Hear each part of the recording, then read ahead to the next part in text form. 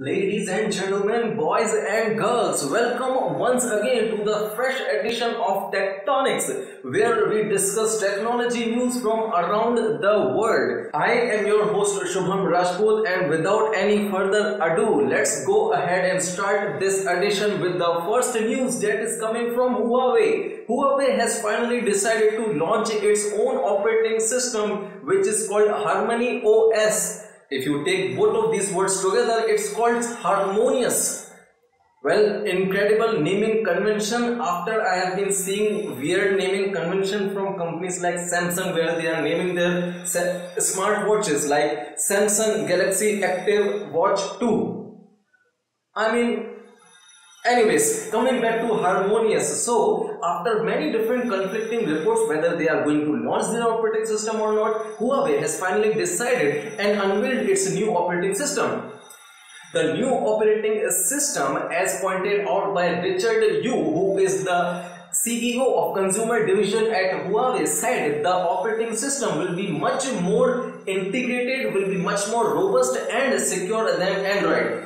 Although all the devices won't be using Harmony operating systems as of now, especially smartphones, the Harmony operating systems after a couple of months will be available for various smart devices such as smart watches, smart TV and in-vehicle infotainment systems only. Although the modularity of the operating system allow it to be implemented and allow for seamless transmission between various types of files between the devices that hold the same operating system, this operating system won't be immediately accessible to smartphones because it is of course under development. Although in the beginning the company will continue to use Android, but as time passes they will sequentially include Harmony operating system into the devices Huawei is going to manufacture. Now, if you don't already know, this event is significant because this event is being seen as Huawei's first step to reduce its dependency on American firms. This event is also significant because this event can be seen as the answer by Huawei to United States, where a list was made by the United States government in which certain companies, in which Huawei mainly and certain other, there were I think 60 affiliates whose name was there in the entity list, who were restricted from doing business with Huawei. So this event was significant because it is seen as a reply to that event. Well, let's see how things progress and how the networking giant introduces its HarmonyOS operating system into various devices. Now let's move over on to our second news, and it seems Ryzen is kicking the ball out of the park one after the other when it comes to CPU manufacturing. Well, in the release of 7nm Ryzen desktop processors, we saw that the performance that was provided by Ryzen actually kicked the competition, which is Intel, out of the park in various different aspects in which AMD was previously lagging, such as single thread performance, multi-thread performance, power efficiency and stuff like that. After such an incredible launch, everyone was asking the question whether AMD will be able to extrapolate this success over onto mobile CPUs and server-grade CPUs. Well, with the launch of EPYC processors which are aimed at server-grade computing, it seems like AMD is answering those questions very beautifully and very holistically, it seems. Now, what happens with the new processors that are coming up? Well, I still have to look at the various performance parameters that are offered by the chips right now, but what I can see from the various news that I am seeing, the launch process is incredibly successful, and we are at the areas where you are going to see incredible performance is going to be again core counts, multi-threaded performance, single thread performance and overall thermal and heat efficiency. So well done AMD, you are again kicking the ball out of the park, and we think you should do it again and again, because when this kind of greenery is there in the PC market, every PC enthusiast has a smile on its face. In the next news, we have Samsung, and oh my god, I am going to get confused in the naming convention once again. Well, there was an event by Samsung that was held yesterday in which a 1 hour session was given to various different kinds of announcement that Samsung had to make.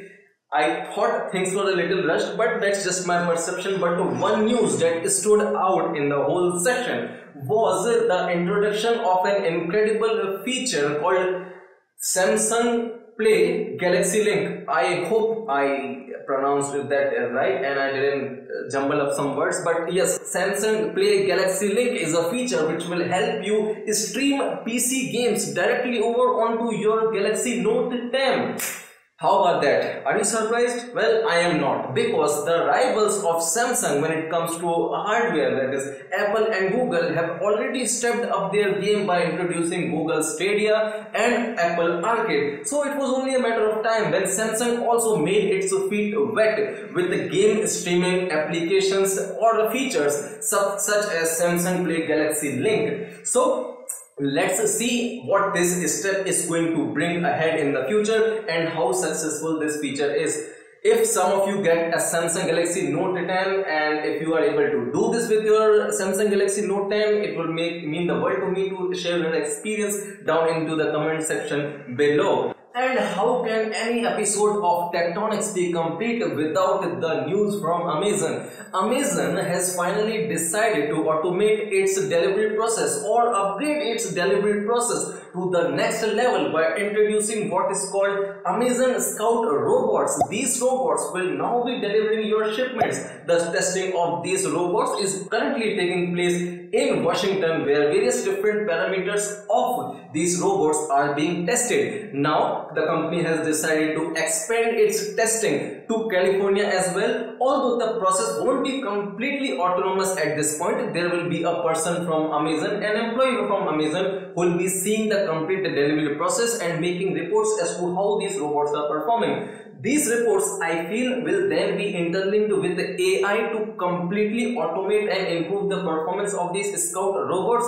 But as of now, the process is not completely automated and the step towards automation is taking a new direction. Let's see how things move ahead with this. So as is the case with AMD and desktop CPU, it seems so is the case with Samsung and SSD. It seems Samsung is kicking the SSD game out of the park, and this time it has done by introducing a PCIe 4.0 SSD, and the company claims that this SSD is industry's fastest SSD. To just have an idea as to how fast this SSD is, the SSD is capable of reading data sequentially at a speed of 8 GB per second. As of now, the SSD will be available in both the form factors, which is U.2 and HHL, but what will be the other parameters will be clear when we have a review unit for ourselves, and then we can actually see how fast this device is. But first introducing a 100-layer VNAND and then bringing a PCIe 4.0 SSD. Incredible work, Samsung, incredible work.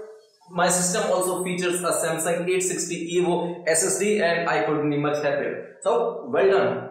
And the next news is from HP, where HP representatives are saying that a study found that more and more people are orienting themselves towards consumer hardware that allow them to be connected with each other and uses a lot of apps. Basing their decision on this reasoning, they have decided to launch HP Chromebook X360. HP Chromebook X360 will be featuring Google Chrome operating system and will also feature Intel's 8th generation processors. Using this understanding as to how consumer grade hardware is being now consumed by people, they think that the representation of a lightweight 14-inch laptops that does any task that you want to do in a limited connected sense is going to be very, very fruitful for the market. Let's see how things work out with HP X360 Chromebook. If you are interested in getting a lightweight computer for yourselves,